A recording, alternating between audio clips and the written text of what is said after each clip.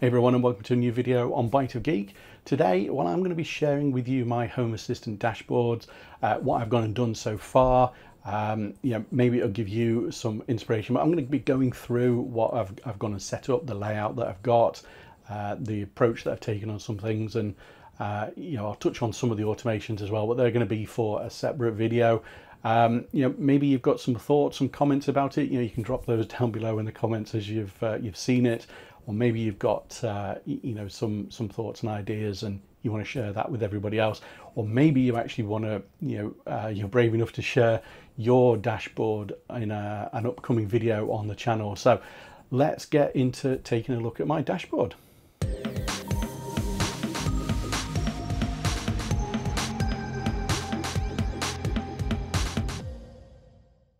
So what I'm going to go through with you is my mobile version of my dashboard. I actually have two dashboards. I've got one for mobile phone devices, and then I've got one which I am going to basically use for tablets, or if I've got it on the computer screen, something like that.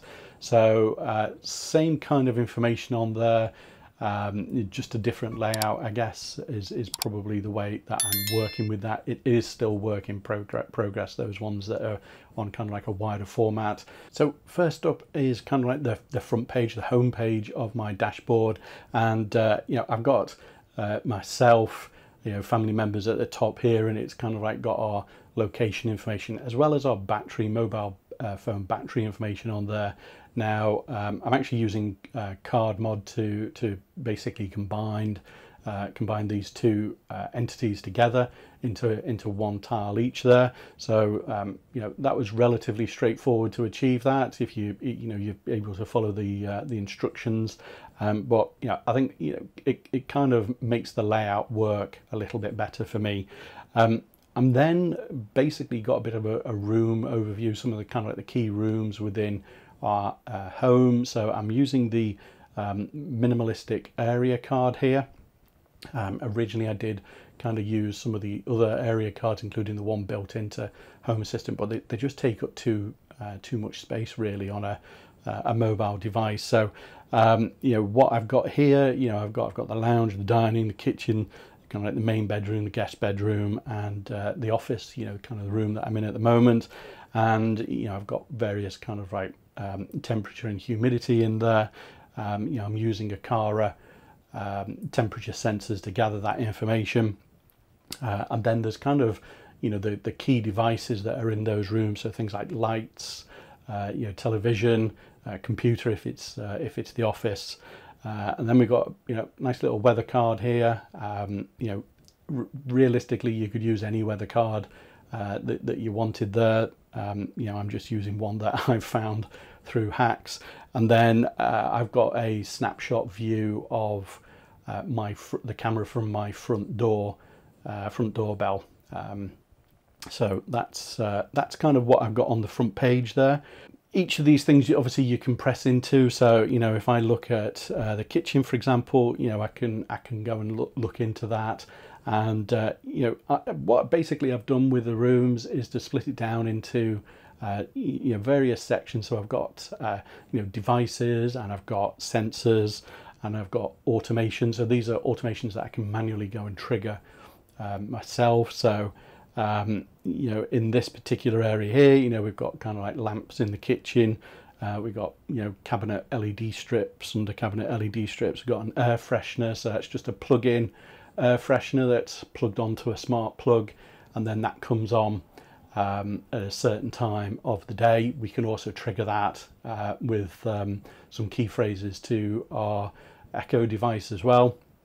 And then we've got a clothes dryer again. It's kind of on a smart plug, so we can control that. There's the Echo dot there.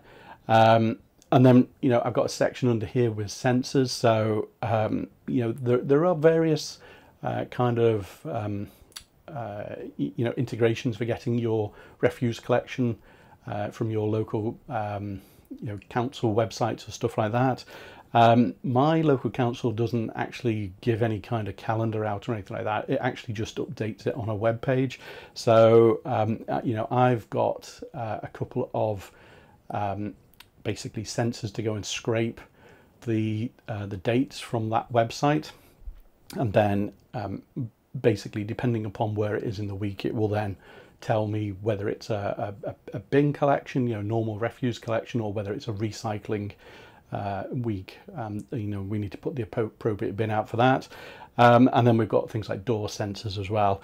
And then down at the bottom, a recently added one I must add is the smelly kitchen with a little cat face. So we have our little cat who, So that will make that air freshener come on for 30 minutes if we need it.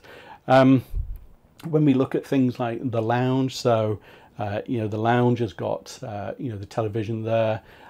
We've got lamps and we've got echo device as well, and then we've got a couple of scenes here, movie lights and TV lights.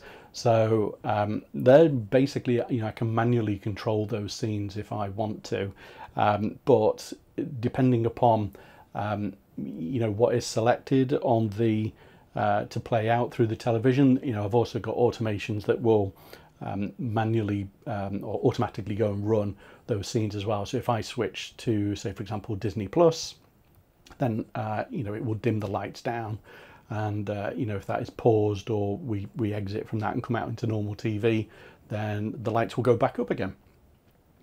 I've got things like the office, so what I'm in at the moment, a number of items in here. So we've got notable things, so the network, my NAS, there's a poor man's rack system here, just a little cheap cabinet for a bathroom, but it works well. I've got my Nook, obviously Home Assistant running on that, and then I've got things like printers as well. So but some of these tiles give extra information as well. So if we look at say the Nook, and I press on the Nook, then I get disk use, disk free, CPU and memory, and I can obviously click into those things there. Network, I've got the traffic and a speed test on that as well. So various extra bits of information on there. There's a motion sensor in here as well, so that is in combination with the ceiling light. If it's too dark in the room, it will turn on that light if motion's detected. A scene, so I've got various lighting effects, which if I start doing recording, then I can just set that scene as well. And then just a couple of little tiles down at the bottom that just lets me know if I've got updates for either the NAS or for Home Assistant. I've got things like the garden soil sensor that I recently put that in one of the videos. So starting to build out a kind of like a page for that, really a dashboard for that.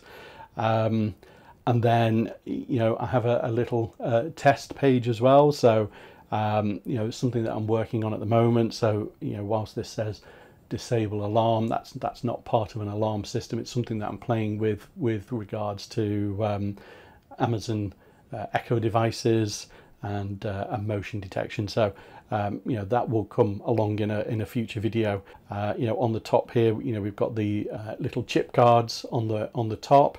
So if I was to go and turn on a light in the office, for example, then on here it actually says that there is a single light on, and I can press on that and then I get the light there. So basically it's an entity list of all the devices that have been activated on that, and that's just using kind of things like groups and things like that. So if you want to see more of that kind of stuff, I can do a video of that. Just comment down below.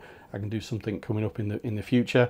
But yeah, really kind of starting to build it out. What I will say, this kind of minimalistic area card seems to work better on a dark theme rather than a light theme. I think the creator of that just needs to kind of change some of the color scheme on that. But yeah, that is kind of what I've got so far. Obviously, lots of automations that I've kind of like built up over the time since kind of like getting going with this. which I'll go through in another video if you guys want to see that. But yeah, that is my dashboard that I've got there, the kind of the layout that I'm going for. I'd love to know what your thoughts are in the comments down below. Is that something that you like the look of? Is it too simplistic, too much for you? I guess leave your comments down below, let me know what you think. But hopefully you've enjoyed this video. Hopefully it's given you some ideas for your dashboards. If it has, hit the like button and subscribe to the channel for more content like this. But as always, thanks for watching, and I'll see you in the next video. Bye for now.